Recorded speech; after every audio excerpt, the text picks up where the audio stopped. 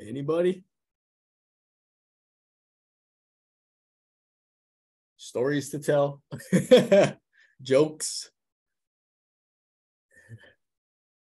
Well,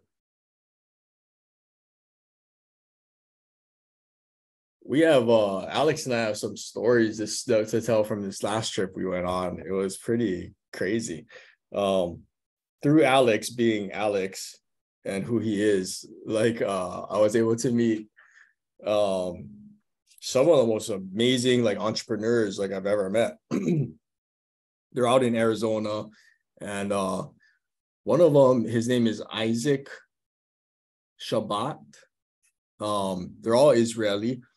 And so Isaac started this company called Secret, spelled Seacret.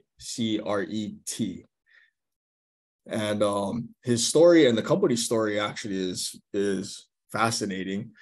But they immigrated, and Isaac is just when that was the first time I think I sat down with a net worth billionaire, and such a nice guy, humble guy, but you can tell he thinks it on a different level. After we left the meeting, I told Alex, I was like, man, we should sit down and just reflect upon the meetings that we had, especially the one with Isaac.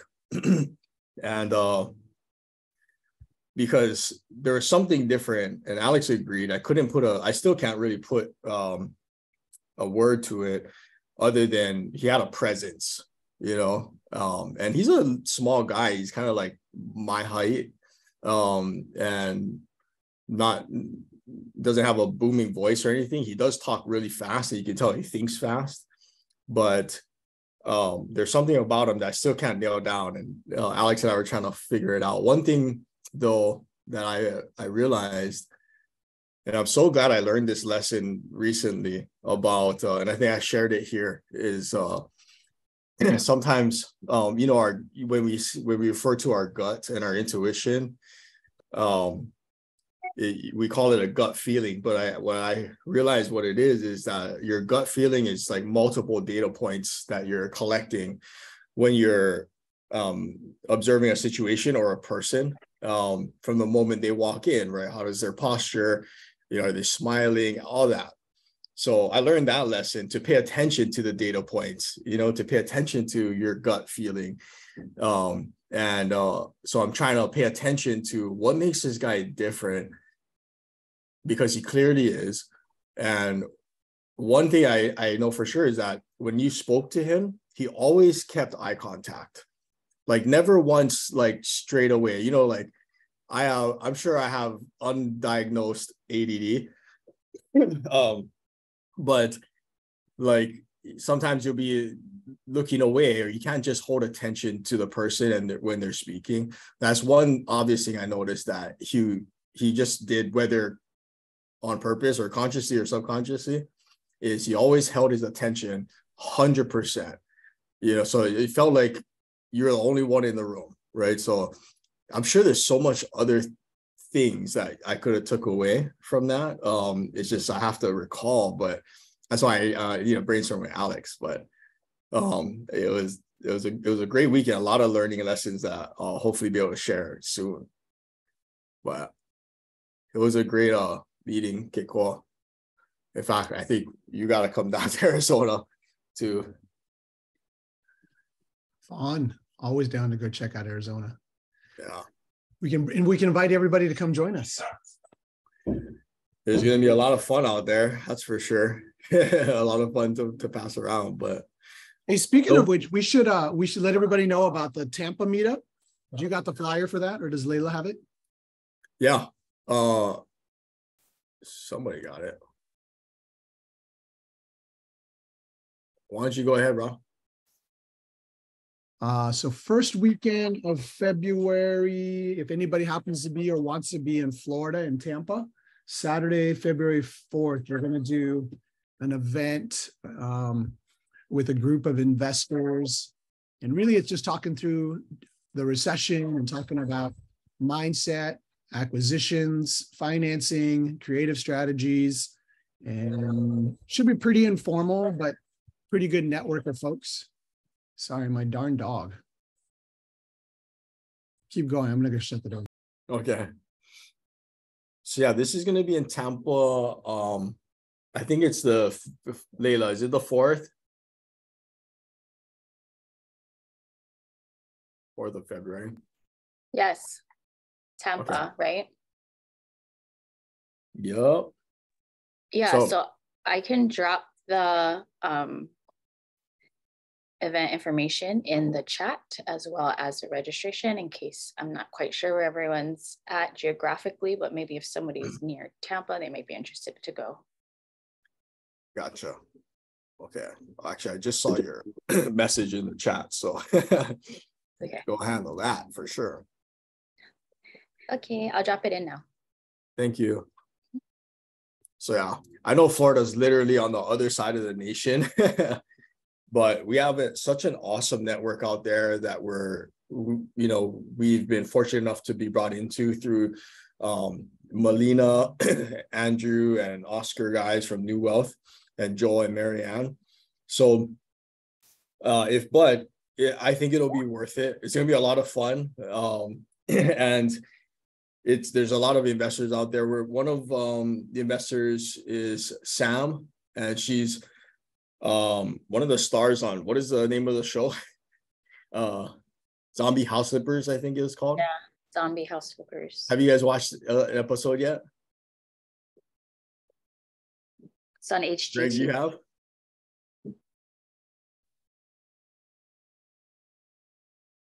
Oh, Zombie Houses.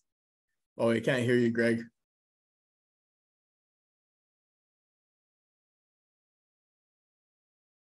Hunting Zombie Houses is the title of the show. Oh, okay. Well, the network that we're coming into and actually building out with New Wealth in Tampa is awesome. It's great people. So some of them came from Tampa to Hawaii when we had our event here.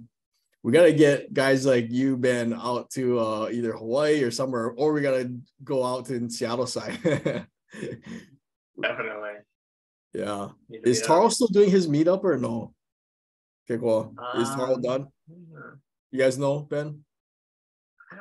I don't know if he is. If he is, I don't know if he's actually at it anymore. Mm-hmm. Testing, testing. There you go, Greg. Oh, all right. Sorry, yeah. I believe I've seen that show. You know what? But maybe I shouldn't say anything because there was another show that was it was Murder House Flip. That was the one that I saw. Okay. Oh. There's a house called Murder House Flip that I was like, oh, this sounds like it's gonna be really interesting, right? It sucked. So that was the one I was thinking of. They're really starting to reach nowadays, yeah. Yeah. I don't remember the zombie one though. Maybe that one's good. That's awesome. Murder House Flip. That sounds fantastic. We should buy some. Yeah, that's what I thought. Yeah. And then I remember thinking this show sucks. Not what you thought at all. Like, I don't know. I think they were reaching. Yeah. They were just trying to capture an audience. So yeah. Yeah, if anybody happens to be in Tampa or wants to come down to that area, we're doing one there. And then in April, I think it's April, we're going to do one in Las Vegas. So if anybody is interested, just let us know. April 21 and 22nd. So we're not trying to compete with other people who do gatherings, but we're definitely trying to do everything we can to just create an opportunity to bring together the people that are kind of in our tribe and see if we can help each other. Not trying to grow a big, huge network here. We're not necessarily we're not trying to sell anything. So the objective really is just to hang out and help each other. So it's a little different, it seems like, than some of the others. Yeah. I mean, we could try to sell you something, but they feel like everywhere else we go, they're trying to sell us something. So it's so annoying. I don't know if anybody else is annoyed by it, but there you go. I like that we can dive deep into things, topics and it's kind of free. There's no real agenda we're held to or anything like that. It's just kind of us of what we thought it was gonna be when we first started, right? It's just a bunch of people who love real estate and entrepreneurship just getting on a call every Friday and talking about everything, the market. Actually, since we have Chris on, Chris, I don't know, I don't want to put you on the spot or anything, but if you want to give an update on what the retail side is looking like when it comes to conventional loans, and then also I want to propose that if anybody's interested to see what they perhaps could qualify for like a bank statement loan. I know we're investors, but like, again, I think you probably qualify for more than you think as a real estate investor with the bank statement loan. But Chris, any new things going? Oh, he looks like he's in a meeting. Sorry, I was talking to somebody just walked in the office right now. Oh shoot. Yeah, I can. Okay. No worries, dude. No worries. No, you're good. You're good. What's up, everybody? Aloha Friday. Yeah, the market's picking back up. We're starting to see more applications now with just rates that, rates decline these past couple of weeks. So, but now the bond's starting to go back up a little bit, but we're in a good spot. We're just hanging So what on is tight. that roughly? About 6%. But like the range is from 5.5 to 6.5. You know what I mean? Right. Obviously, if you go to the 5.5 mark, you're gonna pay, an arm and a leg for points, which I've been pitching to clients today. Like, it doesn't make sense to buy down the rate today. Because if you refinance next year, I mean, you're basically wasting your money for buying down the rate, because you're going to spend, $5,000, $10,000, depends on the loan amount. And so I tell them, take like a medium rate, maybe a higher rate, and get all your closing costs paid for. So you pay, zero in closing costs. And then when you refinance next year, then you go after the lowest interest rate and all that. It just puts you. That's one of the things. Like, I send out the total cost analysis. I don't know if you've seen that before, Corey, but it really gives the borrowers options. Yeah. Spreadsheets. It educates them. You know what I mean? I give them all the information and say, hey, this is my opinion, but here's a spreadsheet, here's bar graphs, here's the interest you're going to pay in maybe 2 years on a 30-year note, because if you refinance. And so there's just different mortgage strategies that I can structure. And so we're in a good spot though. Yeah. So the rates have gone down. They're probably looking at another rate hike next month, right? In the next announcement. Yeah, the market's already priced that in. It's crazy because back in early December, I was pricing out a loan, right? And I didn't lock it yet. I kept floating it. And then I locked it in mid, like last week after the rate hike, and I got a better price than I did in early January. So that tells me that the market was already pricing in the Fed's rate hike. And so nothing really changed. It actually got better. And so that's what, it's basically what I'm seeing is the market is like not on the same page as the Feds. They're already pricing in what they think, and then the Feds are kind of doing their thing and raising interest rates, whatever. You know what I mean? And so it's kind of interesting. Like at first, the market was kind of following the Fed, and then now it seems like the market's kind of adjusting before the Fed, because word gets out. Like, I think it's pretty known already too that it's going to be 25 basis points. I'd be kind of surprised if it's not. But what does that do? Is that going to instill confidence in the market? Is it? But we still haven't seen unemployment really hit yet. So what's scary is that they keep bumping the rates, and if the market keeps adjusting ahead of time, then now the Fed, they're going out, they're adjusting ahead. So I'm wondering if the lag time, because usually there's a lag of a few months or so to see any type of movement in the economy. So I have no idea. That's a hard. The scary part right now is the government is running out of money. Yeah. They're legit running out of money. And so, they're freaking out over there, trying to figure out what to do. Nobody's buying bonds right now, and so it's keeping up that 10-year treasury bond, and it's just it's an interesting time right now. It is, I don't think any of us have seen this. It's very interesting. So well, they've had this many times though, right? Where like they have to lift the debt ceiling and stuff. Like there's only one option is to lift. What are they? Are we just going to default? Exactly. I think that's more catastrophic than anything else at this point. But it's kind of pick your poison. Exactly. Yeah, exactly. But there's, it's still a great time to buy. It's a great time to buy. That's what I tell people. It's, you can't really time the bottom, right? No, you really can't. But right now we're at the halfway part, at the halfway mark of the bottom. You know what I mean? It could get worse. We could be at the peak. Nobody knows. And so I tell people, it's like, if you have a plan and you're going to keep that property for X amount of years, it doesn't really matter what, your interest rate is today, or because you're going to refinance. It just opens up opportunities, to refinance. And then market's going to come. The market might decrease next year or the following year, but if you keep it for, X amount of years, you're always going to make a profit. You know what I mean?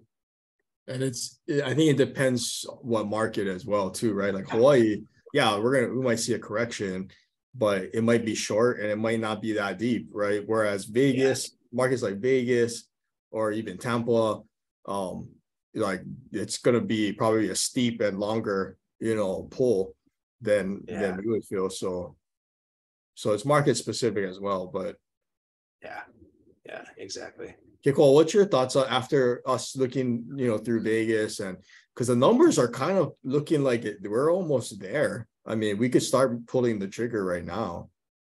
Well, I would agree with Chris is that we don't know when the bottom is. So I think there's an opportunity right now to actually create your own bottom. So figuring out what low offer you want to make and then just start making offers. And even if it's not a long-term hold, Chris was alluding to, if you're going to stay in the property for a number of years, but even if it's a short-term, midterm type of investment, multifamily play, I think you could make your own deal by making some good offers and then getting the seller to buy the interest rate down as well. I mean, there's a lot of ways to play it. So I think it's good. In fact, Chris, I just teed up another introduction for you. Chris is awesome. He's doing a great job. Give Chris a shot. Just take a meeting with him, and you'll open your eyes. So I think. Can you guys hear me? Yep, Dante. Oh, hello. Sorry, I just want to chime in on the Las Vegas market. I just had some questions for the guys in Las Vegas. Is the rental market going down? Like as far as like the rental prices? Because that's what I'm hearing, that the rent prices are going down in Vegas.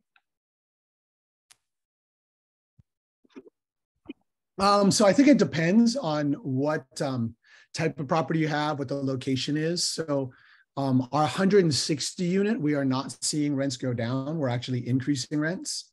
So that's good news.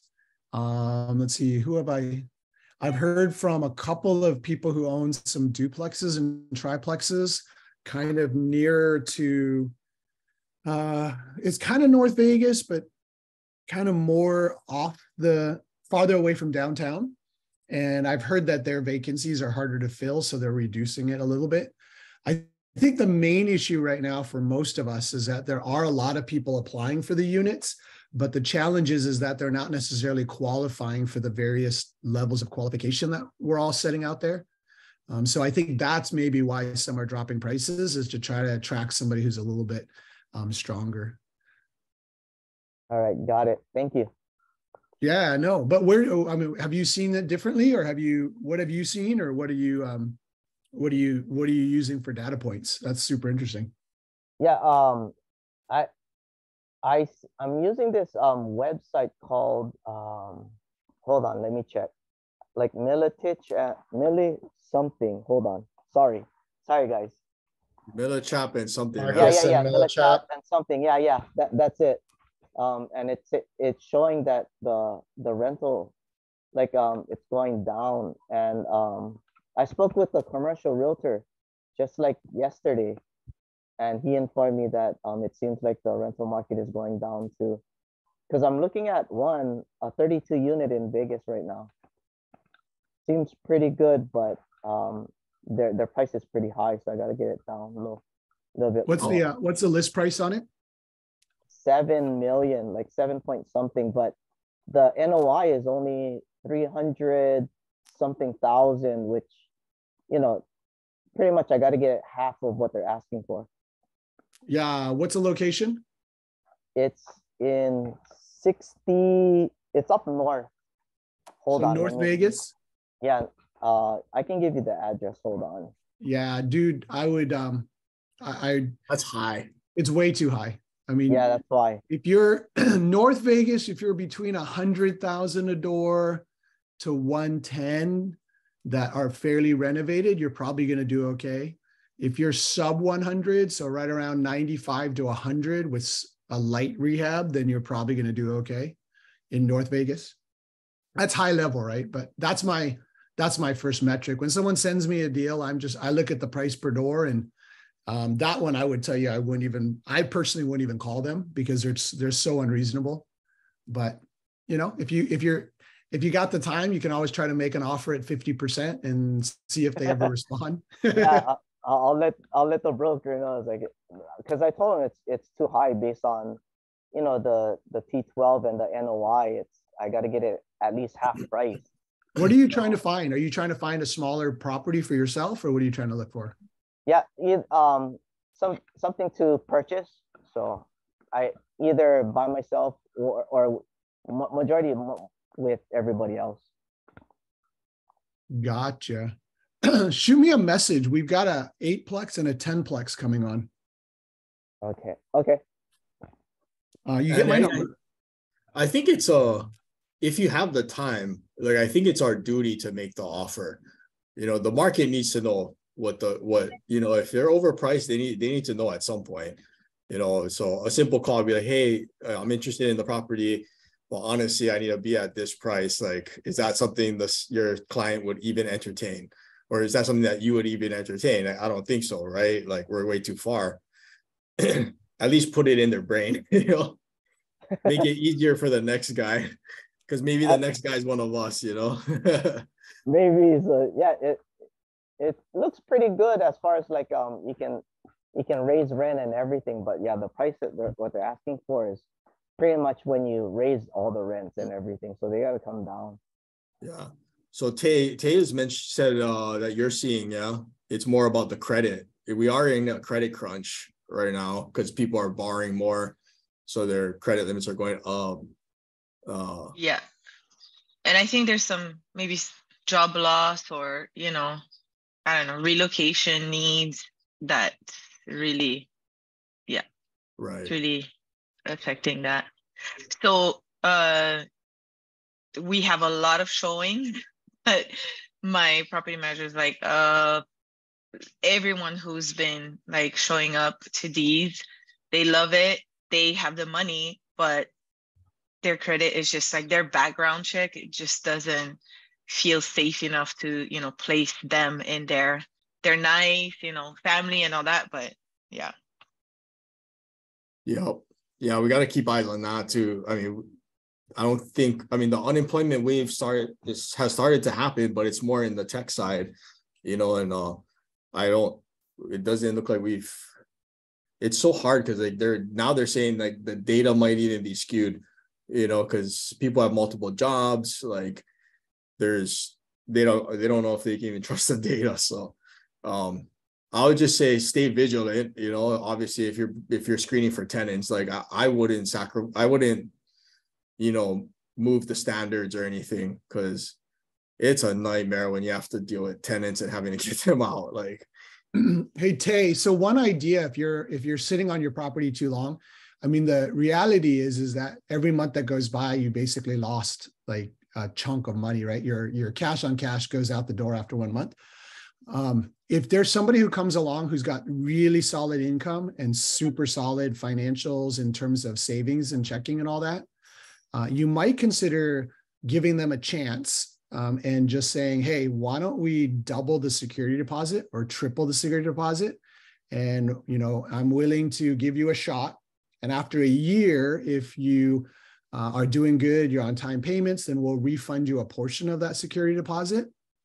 So, because, sometimes, and we've all been there, I think most of us have been, we've had a season in our lives where we've had really bad credit and we're just like, oh, we're so embarrassed, this sucks.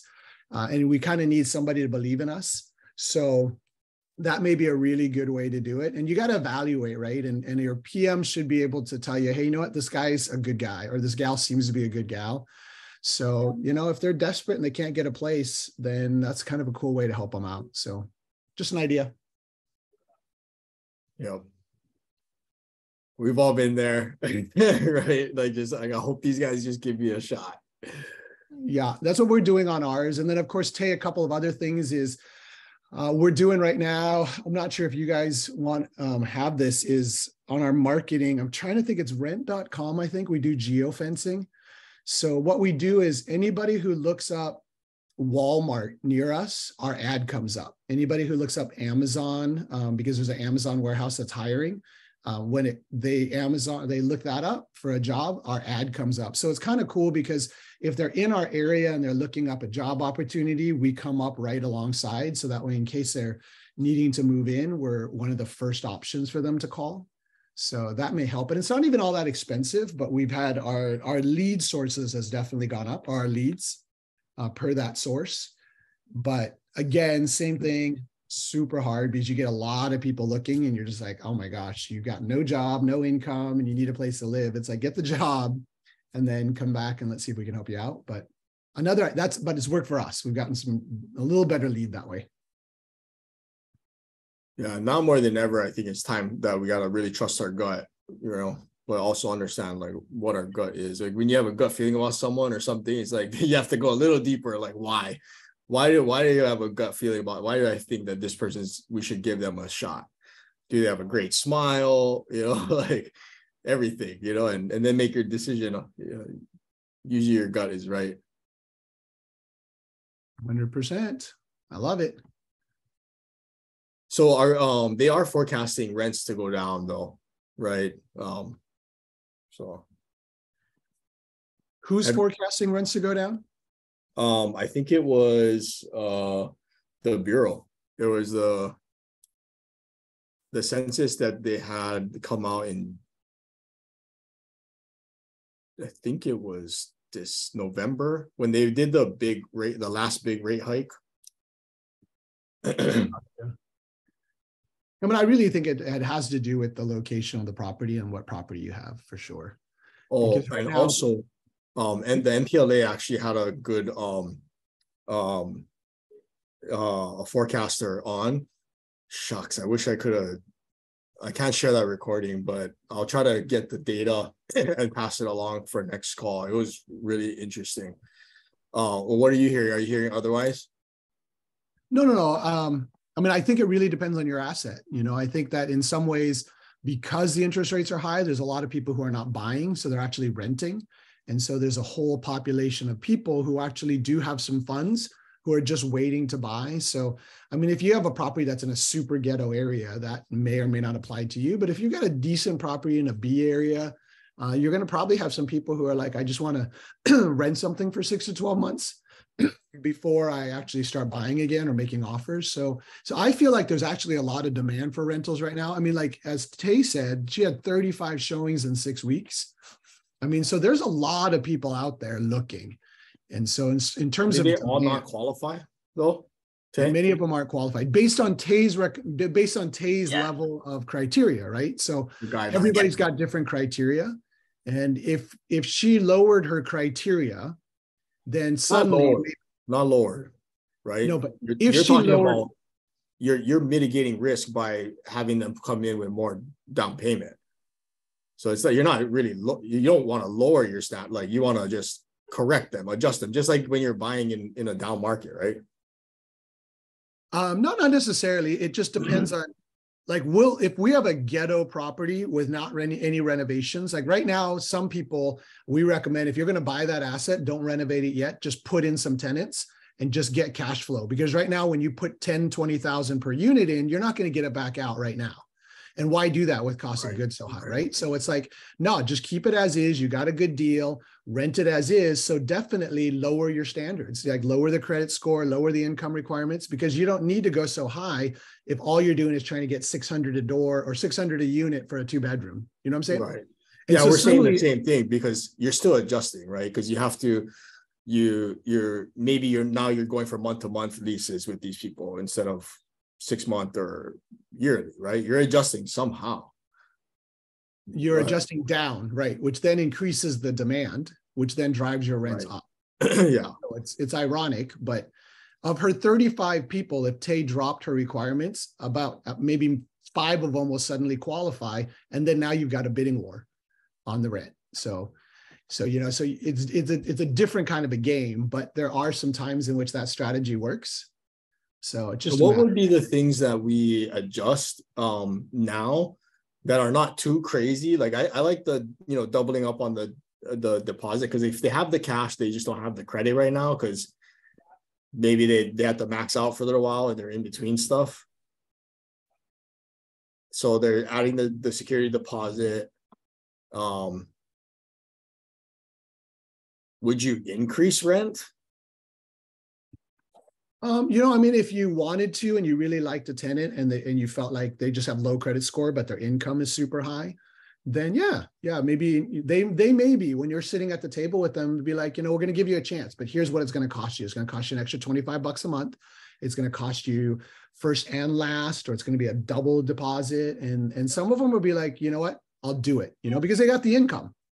And if they have the income and they're not willing to do it, then you're like, well, something's fishy, because obviously you're not going to get another place to live. And if you're looking for a great deal and you got crappy credit, you're not going to find a place, period, unless you go into a really crappy location. So yeah, you could totally do a few of those creative things.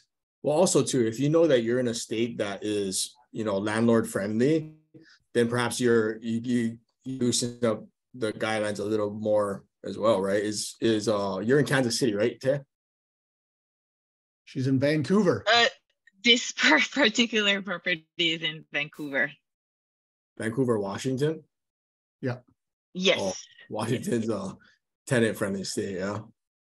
Yeah. So we're trying to be very careful about who we're placing. Yeah. Well, and the other thing too is that location is everything if you're going to acquire multifamilies, especially now. And so Tay's discovering that Vancouver's a good location, but Portland would have been a better location, right? Because there's more demand in a big city. So same with us, we're discovering that it's like, even though we're in North Vegas, for example, there's parts of North Vegas that's a better location because you can actually push rents a little bit more and you're going to get a higher quality tenant. So, but Vancouver's a good market. It's like right outside of Portland. And so there's some good, it's a good place, but it's not the big employer. People go into Portland to be the big employer. And then if they work in downtown Portland, there's about 30 miles of potential places they could rent before they come to Tay's place on 30th Street, right?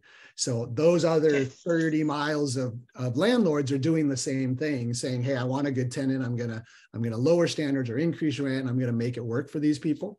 So it's just something that happens in an economy like this is for all of us, buy in a great location. Like if it's that whole saying is true, buy the crappiest house in the best location, and especially during a recession, and it's going to be awesome.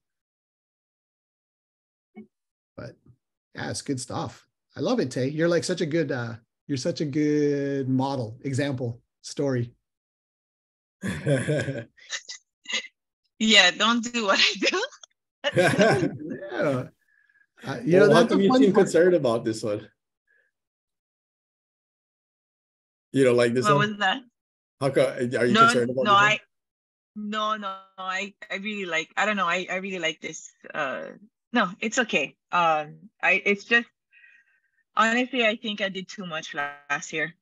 I'm barely staying afloat, just like with my sanity. Right.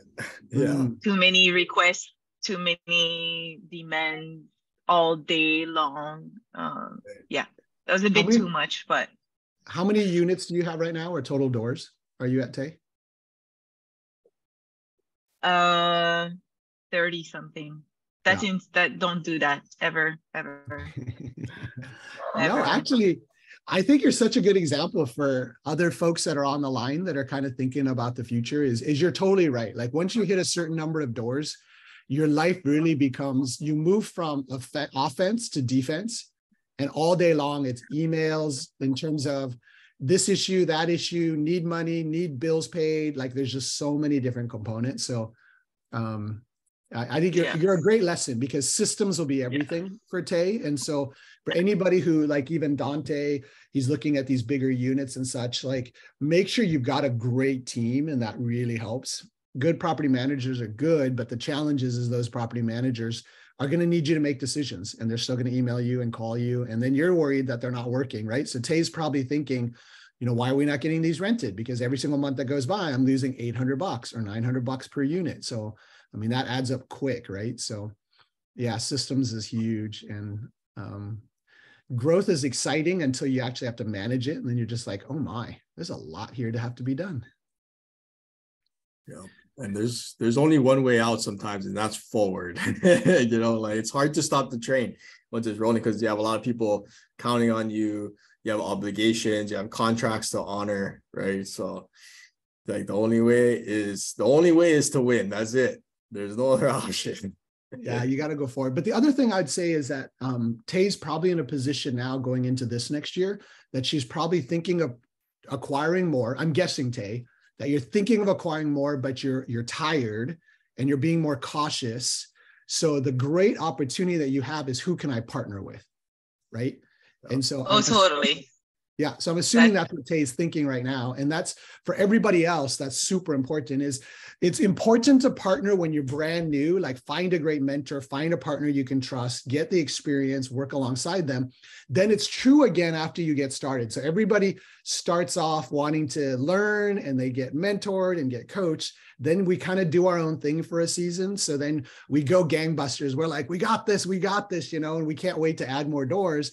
Then we come back to what we did before, which is I need to partner, because if you got a really good partner, they carry more than 50% of the load, because not only are they carrying the task, they're carrying the mental and anxiety load.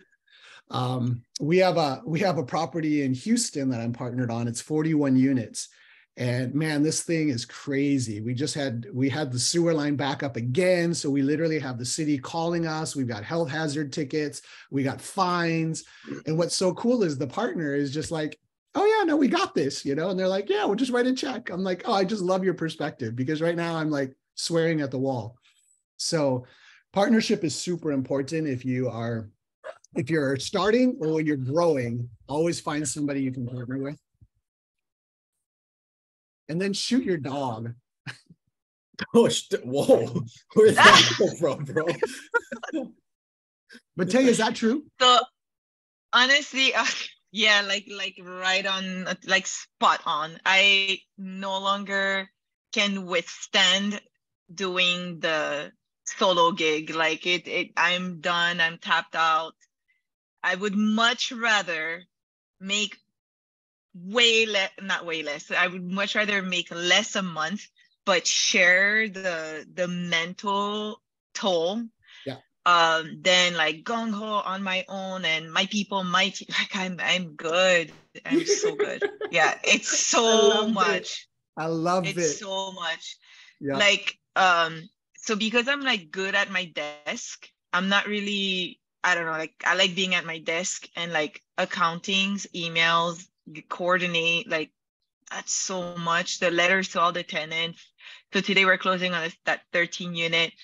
So last night I was up till 2 making letters, setting up electric, like all of that for hours. I'm like, if on top of that, I had to worry about tenant turns and increasing, like having that conversation with tenants to increase the rent, and then all the repair, like if on top of that I had to, like, no, like I would jump off the cliff, like no. Well, Tay, like how awesome is it that, like, I don't know, all what I heard is just you have gained so much experience, you know, and have so much more knowledge now, you know, like I know it's hard and it's frustrating, especially if you're doing it by yourself.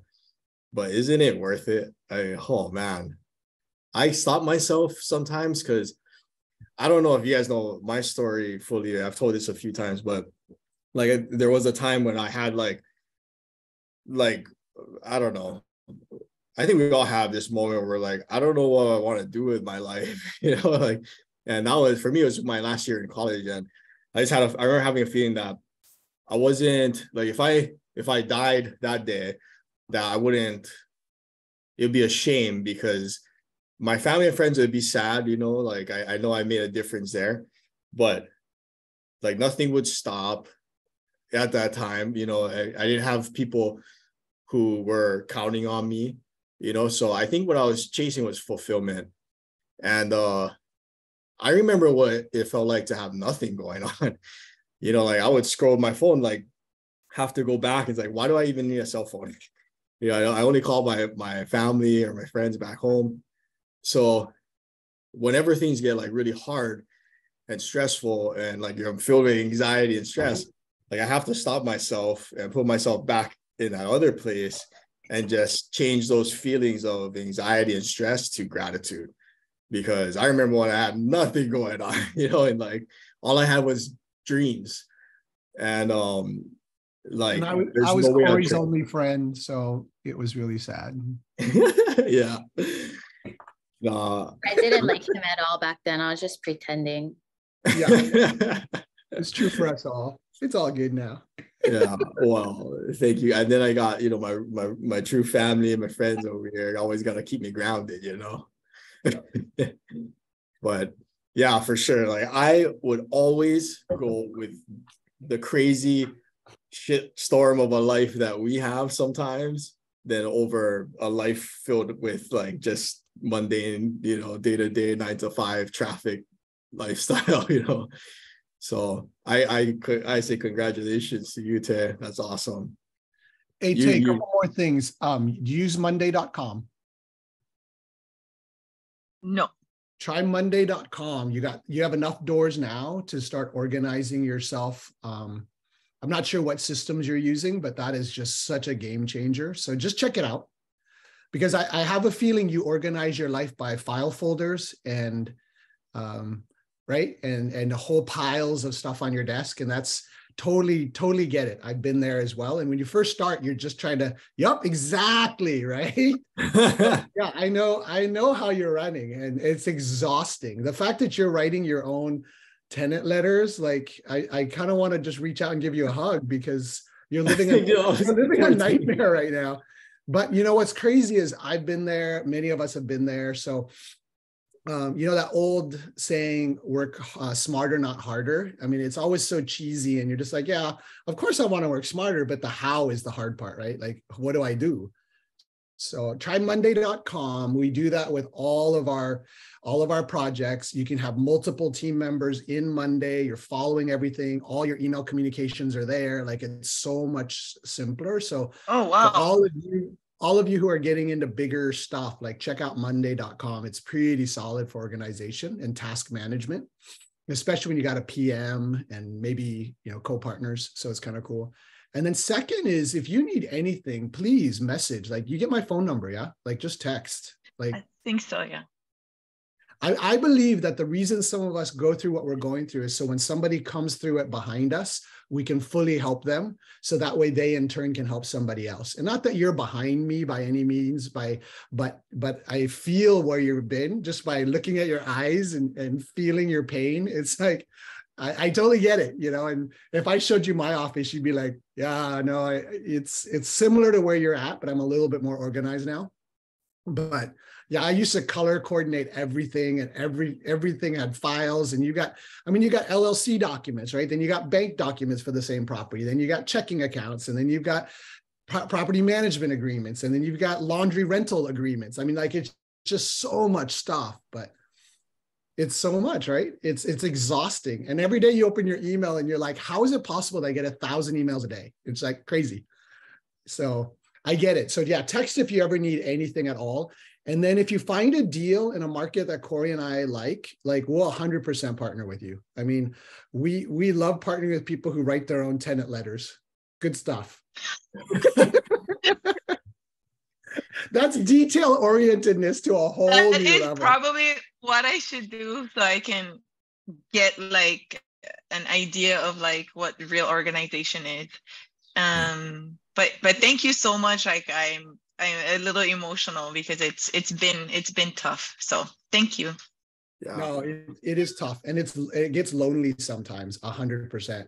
And then when the finances, like all the bills, and it just feels like some days it's like everybody wants money, like on the exact same day, and you're just literally like, seriously, how is it possible that every one of our properties needs money? You know, and I don't know if go ahead. I'm considering offloading a couple of like they're probably good properties, but you know when you have like the thorn on your side, like a couple of those and I won't lose money, so I'm considering maybe offloading that just to get rid of the headache.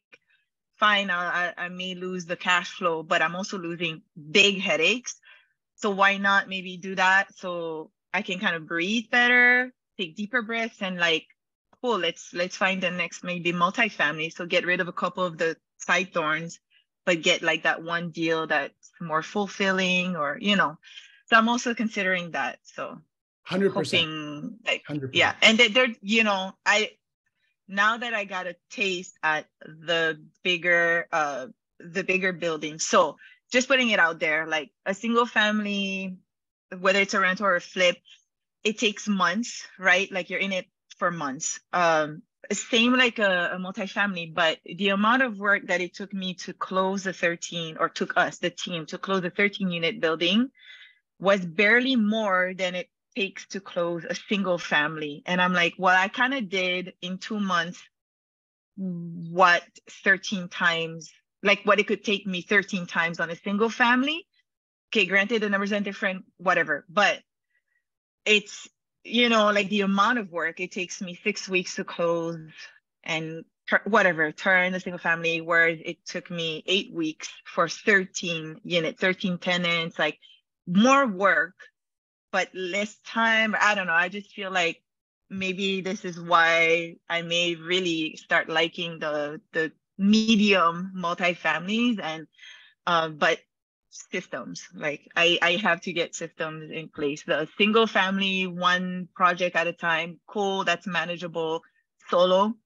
But if I'm going, we need systems. So this is what I'm thinking. Offload a couple, find better deals this year. And that's 100% actually a great principle. Is it's been said, drop your bottom 15% and 1031 them into higher performers, or consolidate, right? So sell 2 or 3 of your single families, take all that equity, and then go buy a 15 to 35. And it is ironic. So right now we have a 5-plex in Lakewood in Washington. It takes me more time on that property than our 160 unit in Vegas. It's crazy because there's economies of scale as you get bigger. I mean, certainly there's a lot, but I mean, you make one toilet choice and it goes 160 times, right?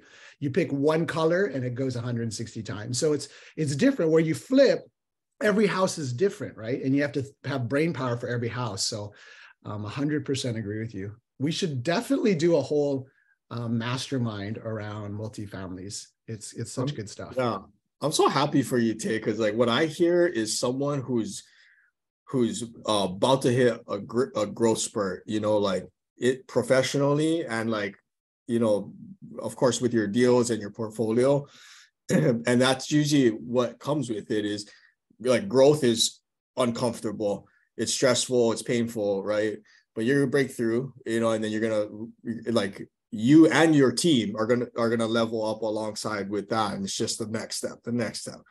So it's definitely it's like a badge of honor, you know, like we've all been there. Like it gets crazy sometimes it gets scary, especially when market conditions are changing so fast and stuff. But I wouldn't trade it for the world, man. This stuff is just too fun. It's too fun. As long as you do, you're surrounded with partners and stuff, you know, to do it with. And one thing, like just you even considering that, like, you know, saying goodbye to a few of your projects, even though they're not finished yet, even though there's still money on the table. Like what I hear is a savvy, disciplined investor. you know, something's telling you that you should do that. So I think you should strongly consider it, you know, like, yeah. And we've all had to make those decisions too. And like, turns out to be the best decisions, you know. It's good. All right, guys. Hey, I got to jump off. You guys have a great, happy Chinese New Year to all you Chinese out there. Oh, that's right. Yeah. Yeah. Kung Hee Fa Choi. Kung Hee Fa Choi. So, did you guys know Keiko speaks fluent like Chinese, by the way? Such random information, but really important when you go to Chinese restaurants. So, oh, super important. If you're negotiating a deal too. Oh, he just jumped on. Shots. If anybody had Chinese buyers, you know, you need Keiko, just give them a call. No. Right on, guys. Well, hope you guys have a great weekend. Happy Aloha Friday. We'll see you guys next week. Hello, everybody.